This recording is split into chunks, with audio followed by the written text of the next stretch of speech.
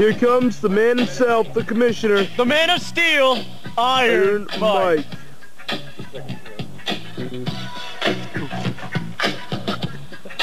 Boo!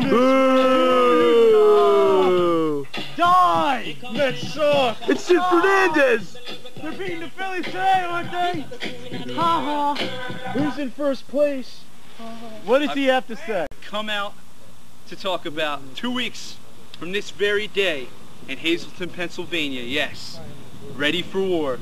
I will be the new owner of the PWL. History! When I take out Prince Pete in our match for ownership. And you know what? Who's this random fuck in the It's back? going all the way in my hands. I will be the man. That's all I have to say about that. Doing this shit from Cleveland to LA, nigga. Whatever you niggas want me to do. We're all very familiar with this theme music. The original champion of the PWL! Prince! Yeah! One of the most dangerous men in the business. I know you niggas been waiting for this for Apparently letting his hair grow. The music. Hold up, Iron Mike, before you get too confident about our match at the pay-per-view. As I recall, last time we wrestled, you know, you did screw somebody over that deserves a little more respect. Who's that? That was Konomi. Yeah. So, due to the fact that last time that you screwed the man over, I think he deserves to get in on a match. And what match would that be? That'd be a triple threat match at Hazleton. You mean a triple threat involving Me, you, and Konomi. But what happens if he wins? He's not going to be the owner. He can't run things. I know he can't run things. He's an idiot, but that's besides the point, man.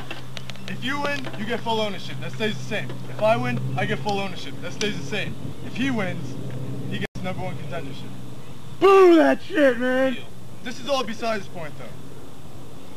Now today, I earned my #1 contendership. I'm still #1 contender. Therefore, today I'm becoming world champ. Today I'm beating the headliner for the title. And that's that. World champ. Doing it right here and playing. Oh my God. This can't be headed anywhere good. Yeah! Woo! He's got Gay Ronald McDonald hair! Woo! You know, I'm in backstage and I'm watching on the camera and I hear you two talking about triple threat match. Louder, louder.